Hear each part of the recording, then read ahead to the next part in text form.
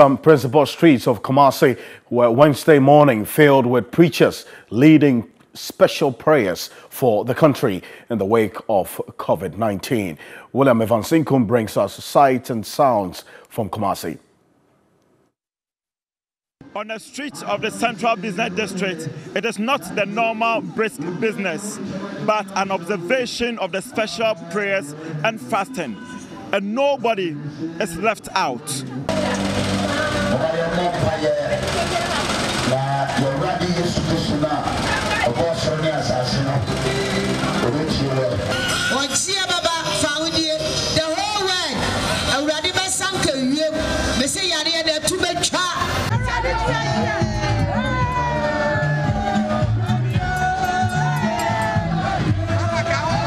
But the point is, not everybody is fasting in this critical time.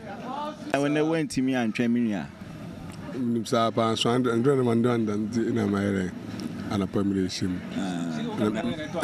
fasting. another way.